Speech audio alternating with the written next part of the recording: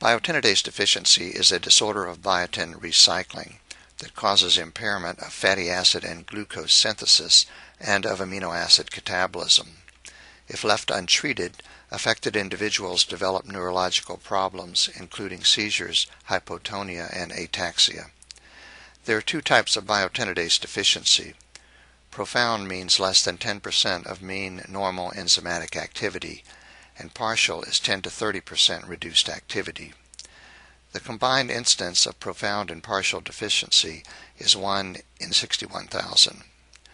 Both types of deficiency are inherited as an autosomal recessive disorder, in which each parent is a carrier, and the recurrence risk for future affected children is 25%. This illustrates why the biotinidase enzyme is important. Biotin is an essential B vitamin. It is attached to certain enzymes through the holocarboxylase synthetic reaction to create functional holocarboxylase enzymes. These enzymes are then involved in amino acid catabolism, fatty acid synthesis, and gluconeogenesis. Biotin, however, must be recycled by proteolytic degradation, which first produces a substance called biocytin. Biocytin is made up of a biotin molecule covalently bound to the amino acid lysine. Biotinidase is the only enzyme that is able to cleave lysine from biocytin to produce free biotin, which can then be recycled. Babies born with biotinidase deficiency cannot effectively recycle biotin, and they become biotin deficient, causing cascading problems in enzyme function. In newborn screening for biotinidase deficiency, a colorimetric test is used. Biocytin is added to the blood spot to measure biotinidase activity.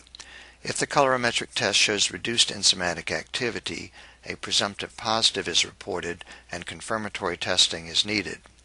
The gold standard for confirmatory testing is determination of blood biotinidase enzyme activity, as indicated in the lower box.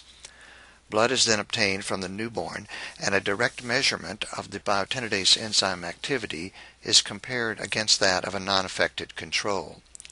Once the amount of enzymatic activity is known, the newborn can be classified as normal or having profound or partial deficiency. DNA testing to identify the genetic causation is also available, but this is not necessary for confirmation of biotinidase deficiency, although it may be very important for obtaining a complete genetic evaluation. Babies identified with profound biotinidase deficiency receive a lifelong treatment of 5 to 10 milligrams of oral biotin per day, and they have no clinical problems, and treatment is effective. Biotin therapy for partial biotinidase deficiency is controversial.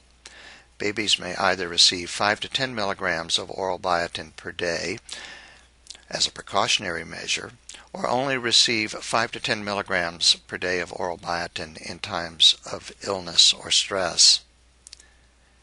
Carriers for biotinidase deficiency are normal and do not need biotin therapy.